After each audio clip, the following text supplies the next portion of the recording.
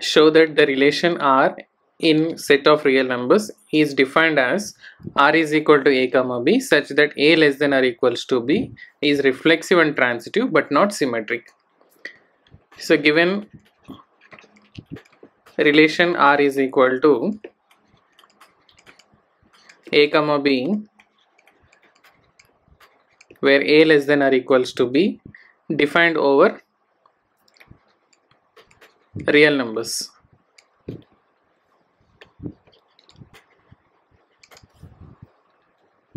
So let us consider for reflexive case.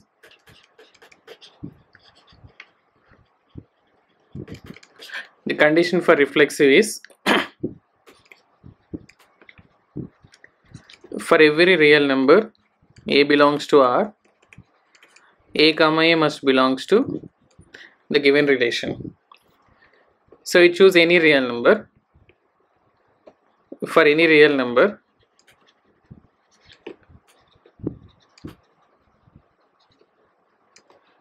A belongs to R, we can say that A is less than or equals to A. So which implies that A comma A belongs to the given relation R. You choose any real number, it should be less than or equal to. Equality condition is there, so it will satisfy the given condition of relation. And second one, so we can say here R is reflexive. And coming to the second, symmetric. Let us check the symmetric. The condition for symmetric is if A comma B belongs to R, then B comma A must belongs to R for A and B real numbers. And here we know that if A is less than or equals to B, which does not imply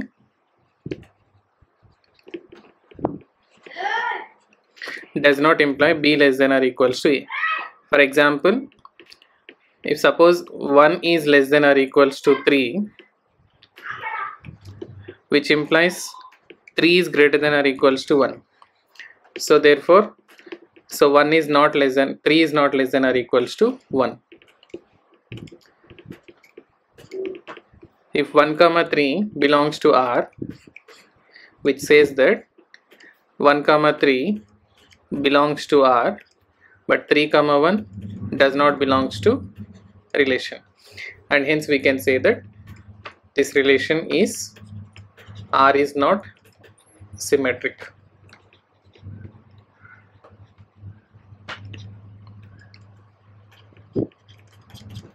And now let us check the third one, transitive.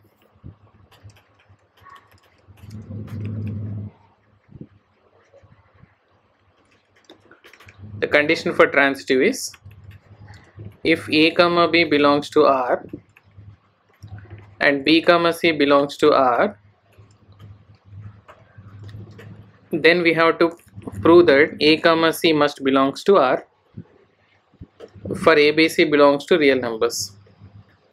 For 3 real numbers, say A comma B belongs to R, which implies that A is less than or equals to B, and B comma C belongs to R, which implies that B is less than or equals to C. So from this both we can say that A is less than or equals to C, so which implies that A comma C belongs to the relation, which satisfies the condition. So for any real numbers A, B, C belongs to R, we can consider that A is less than or equals to B and B less than or equals to C, which implies A is less than or equals to C, and hence we can say this relation is transitive. Therefore R is transitive. Hence the given relation R is reflexive, transitive, but not symmetric.